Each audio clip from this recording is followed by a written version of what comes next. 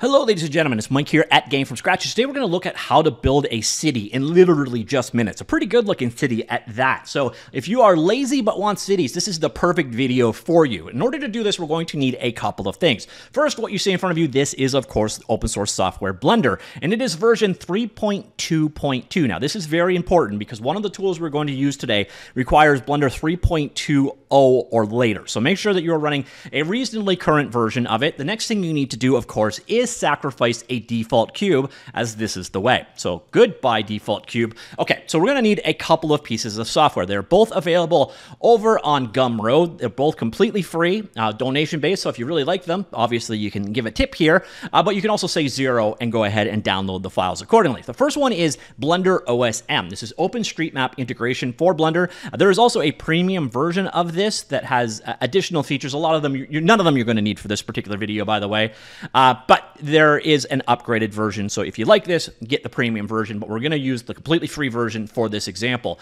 We're also going to use a tool called Buildify. This is a tool for building buildings, and we're going to see it. In fact, it's integrated using a set of geometry nodes. You get a default building set with it. By the way, the author of this, Pavel Oliva, he also has a modular desert kit. So this style of building that you can use with Buildify, which in turn you can use with Blender-OSM. So go ahead and download both of those files. This is just a blend file. There's also a PDF document. Shows you how to go ahead and use it, but I'm going to explain all that in this video today. And grab OSM. So once you've got OSM, it is a plugin for Blender. So what you're going to want to do is go to Edit, Preferences, go to your add-ons tab, go to install, and then pick the zip file that you already grabbed. So like this guy right here, I've already actually installed it. So in this case, it's not going to do anything. But if you search for OSM, you're going to find it is located right here. Make sure that this check mark is checked. Now you're ready to go with Blender-OSM. You'll notice if you go back to a 3D view and click the N button to bring up your tool menu over here, you now have this tab called OSM. Now OSM has a couple of cool capabilities, but mostly it integrates, so you got okay, my screen just flashed for some reason. You've got the option of bringing in from a number of different locations, but we're going to use OpenStreetMap, so make sure that that is selected. And then we're going to go up here and go to Select. This will open up a browser with a map of the world. Now what we're going to do is locate the region of the world that we are interested in. I am from Toronto, so I will use Toronto. And basically just keep zooming in on the map. For some reason, this is actually being kind of slow for me today, so I'm going to get a region selected and then unpause it. Okay, so with that now selected, what I want to do is go Show Selection Rectangle and just pick the area that I'm interested in. Obviously, the bigger area you pick, the more intensive this is going to be. So I'm just going to grab this little chunk of city right here. All right, so there's what we want. And now that we've got that, basically our coordinates are down here. Those are what we need, but we're just gonna go ahead and click copy. That will encode them all for us. So now we head on back over to Blender, and you're gonna notice up here, you've got the option of paste, and it will paste in the GPS, or not, yeah, I guess it's GPS coordinates of it right there. And if you're working with 3D, what you do is just go ahead and do an import. Oh, I need to set the data directory. Okay, so I need to set my data directory first. My bad, missed a step. Go back here. Go to this guy right here, and we'll pick where to save things. And I will just throw things in temp. All right, so make sure that when you're in the import settings, set your data directory right there. My bad. All right, so once that's done, go ahead and import. That's the location it's going to use for doing that. And now it's going to pull all of that map information off of the internet and make our city for us. So this can take a few seconds. It's not too bad.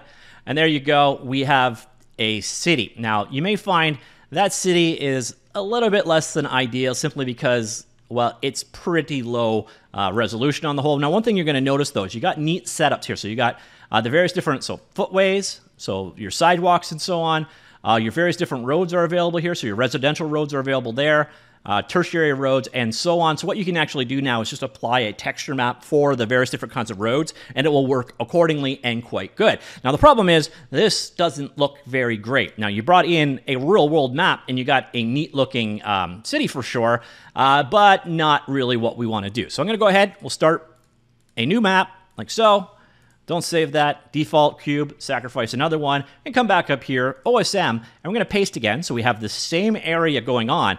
But what I'm going to do now is switch over to 2D, And now with 2D, you see down here, we have the option here for picking a geometry node. This is the geometry node network that is going to go ahead and generate the buildings in our map. So this is going to make our city look so much nicer. So we're going to go ahead, click here, go to the downloads folder where you downloaded Buildify. You want to pick Buildify's blend file like so, and just accept it. Now, the last thing you need to do is switch from walls over here to building. And once you have done that, we just go ahead and do an import again. And now instead of using those ugly buildings that we looked at earlier on, it's going to use Buildify to create those buildings. And we're going to get a much nicer looking city. So give it a second because it's got a decent amount of work to do. So we've got a bit of a busy prompt going on here, but there we go. So now we have a city with some nice looking Buildify generated buildings. Now again, you can set up Buildify to make multiple different building styles. So if you send in, again, I showed you earlier on, here, he has this modular kit, for example, so you could set it up to use these walls to give more of a medieval style. The original ones that he uses in his own example here for Buildify itself came from the Unreal Engine's Megascans library. So if you want to create your own building facades and so on, you can do so. The instructions for doing so are in the PDF. But as you can see here, let me just switch over to a textured view. We have a much cooler looking city going on. And yeah, you could create cities in literally seconds using this guy. And then you can actually grab the buildings that are actually generated. You're going to notice down here, they're actually using geometry nodes to generate them. And you see minimum number of floors, maximum number of floors. So I could do something like, okay, let's switch that up to 10.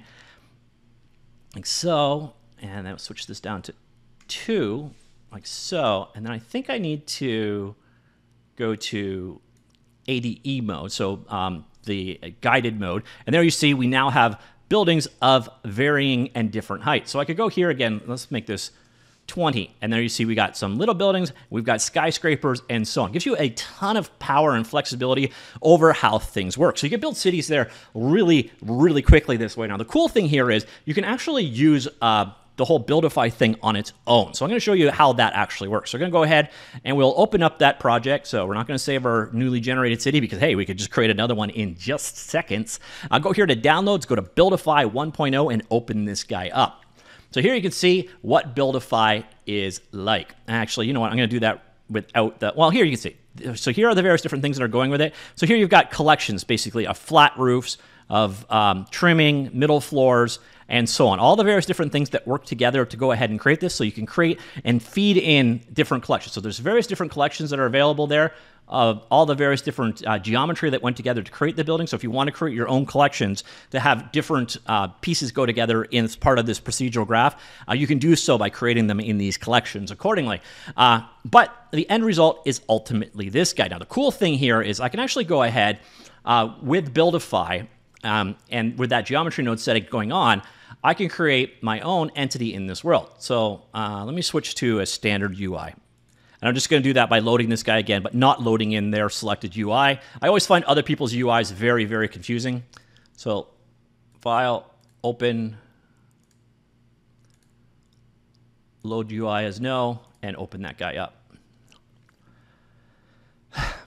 Apparently, you have to close the version to get it to work like that. So anyways, here you can see our Buildify created, generated node. Again, you can come in here to the geometry node settings for this. We can switch it when we're in ADE mode, and we can start doing things like changing. So we can make skyscrapers.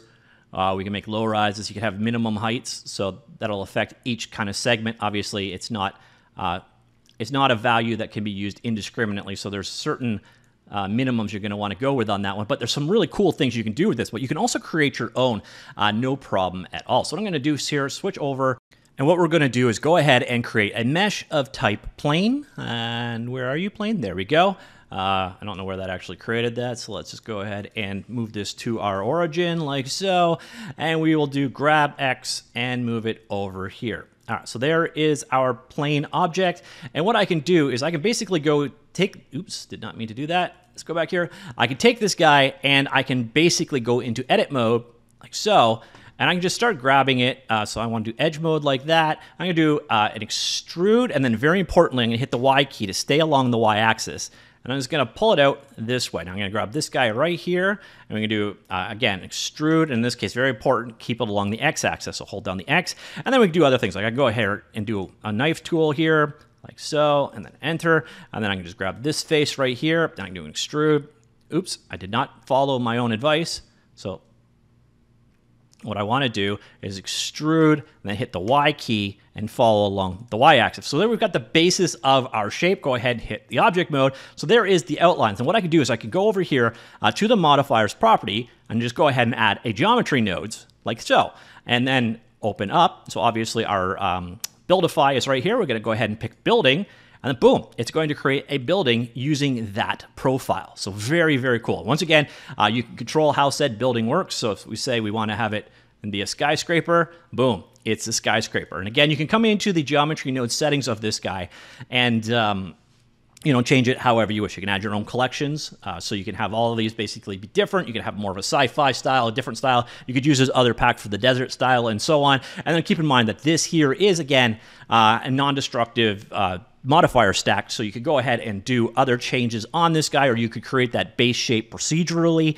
There's tons of things you can do. Now, one very important thing to be aware of here, though, and let's go ahead and get rid of this stack. The reason why I was so stringent about holding down and extruding along a specific axis is this needs to be planar. So if I grab any one of these, and so this guy, I'm going to GZ, and I'm going to move it up. Okay, and then so GY, move it this way. So see, we're no longer completely planar like so. Go back to object mode, add my modifier in geometry nodes, and then pick our building. You're going to notice, okay, it didn't mangle it that bad this time. So actually go ahead, we'll undo that. So we'll grab this guy and I'll grab one of the profile. So it might be one of the interiors you can get away with it, but let's do it with that one right there. And again, pick building, and there you see. So if it's non-planar, you start getting some pretty funky design. So make sure that when you're creating the profile for your building shapes, that you keep it confined to one axis, and then you're good to go. Otherwise, you start getting some oddities like so. So again, just keep it planar as best as possible, like so, and your building will work out perfectly. And again, it is all dynamic, so you can grab this guy. So GX, let's move this guy out that way, change it out again, and then let's go ahead and check and take a look at our geometry node and put building back on it. And then boom, that profile is used using all of the collections that you've got set up right there. So you can do some really, really cool buildings with this guy really, really quickly. And you combine it, again, with OSM. Again, the only thing you got to be aware of when you're using OSM is that you select 2D mode, and the other thing is, unfortunately, terrain is not supported as of yet. Also, the other key thing is once you have selected the Buildify blend file right here, do make sure you select building as your options right there. Otherwise, boom, import, and it goes ahead and creates your city using the Buildify tools to create. So you could also create your own versions of the Buildify blends. So you could basically take this guy, clone it, make moderations or different versions of it you wished, and use those as the importer. And hey, it wouldn't be a demo without a crash. So that's a great place for us to end the hands-on portion. Blender just crashed. It happens. So what you see here, again, the key pieces of this demonstration are Blender-OSM, which is OpenStreetMap integration. There is a premium version available, but you do not need to use the premium version. And Buildify here from Pavel Oliva. And it is, again, very, very well documented. So if you go in here and go, I want this, I think this is the I want this right here. You do it. You'll find there's a PDF document here that you can download as well. Walks you through all the details you need to know. So if you want to create your own version using your own like facades and decorations on the outside, etc., it is all documented how to work with it right there. But for the most part, I showed you everything you need to know to get going. There is also, again, a modular desert kit, which you can bring in and start with right there. Again, this is also available for free from him, and it will work with his Buildify settings. Very cool project. And if you have any questions, of course, he does have his Discord. The link is available right there. So I will link to both this guy, and Blender-OSM, all in the linked article down below. So if you want to go ahead and start creating your own cities in just minutes, you can do so. Some really cool stuff. Blender geometry nodes have really brought some exciting things to the table. Let me know what you think. Comments down below. I'll talk to you all later. Goodbye.